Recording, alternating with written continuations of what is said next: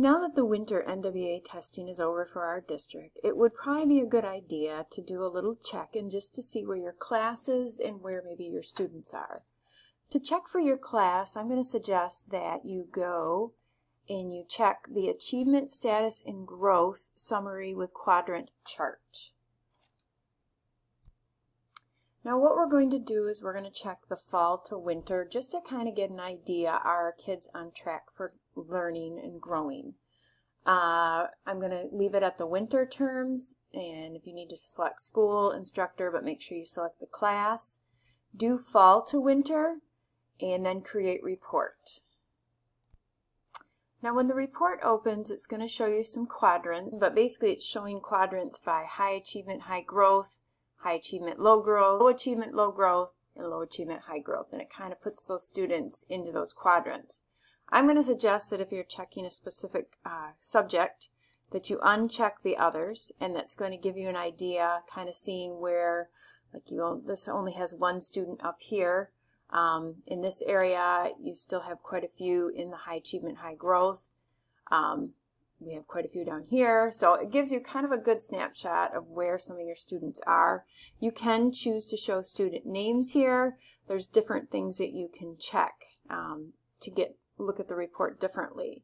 What I find is helpful is if you scroll down here a little bit lower, you're going to see student by student in the class the recent results. So it'll show you their fall score and then their winter score.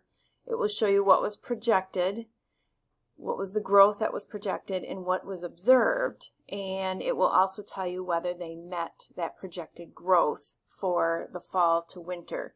So in a sense, like I said, this is like a dipstick to see, are your students growing as they should. Below all the names, what you're going to find is you're going to find the summary data by subject, and we picked mathematics here. And you're going to notice this top number here was the percentage of students who met or exceeded their projected RIT, 38.1 in this class's case. Our district has set 68% or above as what we're trying to have your class achieve. This shows, kind of, do you need a little bit more work?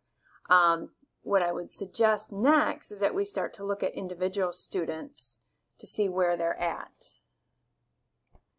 To see how your individual students are doing and where you possibly could be helping them would be the student profile. I find one of the most helpful. And I'm just going to open up the sample student profile.